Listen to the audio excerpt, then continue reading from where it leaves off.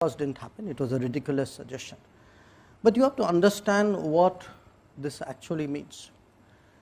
I could take a view that the individual in question, Mr. Soros, is a old, rich, opinionated person sitting in New York who still thinks that his views should determine how the entire world works.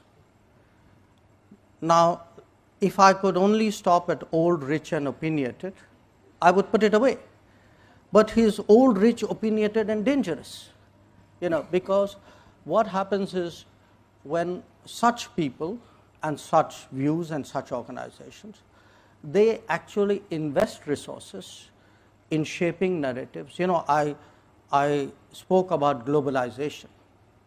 Now, what globalization does is it actually creates a lot of the seamlessness of globalization, which creates all the opportunities, also allows narratives to be shaped, money to come in, foundations to go about their agenda. Now, in this particular case, it is very clear that he has very strong political preferences.